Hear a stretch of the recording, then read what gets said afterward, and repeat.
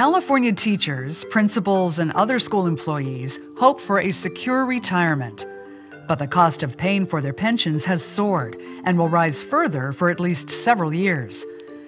Despite increased state funding, many school districts find themselves in a tough balancing act. As pension costs have grown, they've taken up a bigger portion of the new money that districts have gotten every year. Pension costs are an obligation, not an option.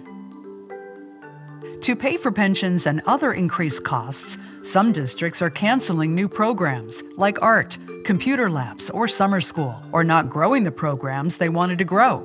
Other districts are laying off teachers or giving smaller raises. Why is this happening? Most people can count on getting Social Security. Maybe they also have a 401k type retirement program. But teachers and administrators in California are not in the Social Security system. They get a defined benefit pension, a guaranteed retirement income based on how long they worked and what they earned. Take Gloria, who plans to retire when she's 60 this year. Having taught for 33 years, she'll be entitled to a $60,000 per year pension, which is 2/3 of her final $90,000 annual pay.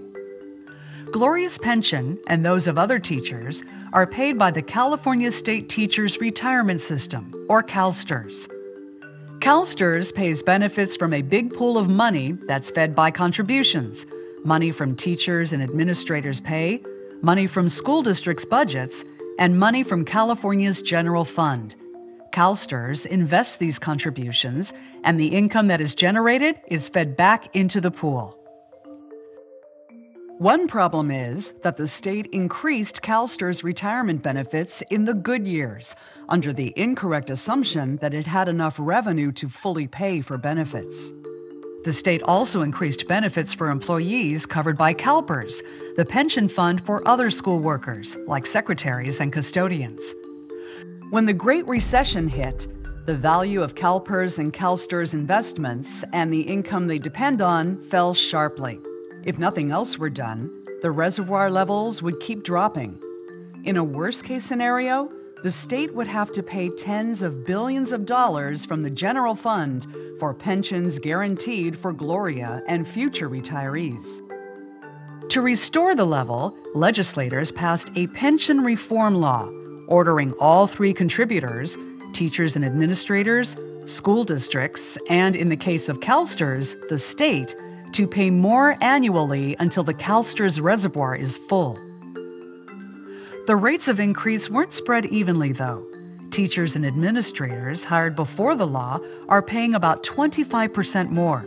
School districts and the state will pay more than double in 2020 to 2021 what they paid in 2013 to 2014.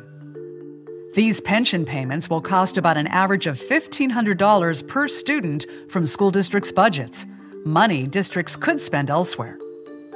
It's important to note that the 2012 pension reform law reduced benefits for new teachers and other employees. It raised the earliest retirement age for a full pension from 60 to 62. These changes will slightly reduce pension contributions over time. Recognizing that districts have a problem, Governor Gavin Newsom is proposing to pay part of the district's contributions for 2 years, starting in the school year of 2019 to 2020. And he is paying more of the state's share up front to save money long term. This will be a welcome relief. Districts can restore some of the programs they might have cut, although they will still continue to make large contributions to CalSTRS. And in the event of another recession, districts may have to pay an even bigger share of their budgets to pensions. What else can be done? Along with agreeing with Newsom's payments, lawmakers could fund more of CalSTRS debt in the future, although that would leave less money for other state needs, like childcare and fire prevention. Another idea is that lawmakers could go further and switch pensions from new workers to a 401k type plan, where they would assume the risk and costs. Or lawmakers could also give current workers the option of converting future earnings to a 401k type plan. But that would happen only if the California Supreme Court decides that pension rules can be changed for previously hired workers, as urged by former Governor Jerry Brown. Or lawmakers could increase school funding at a faster pace, which would require the state to raise taxes.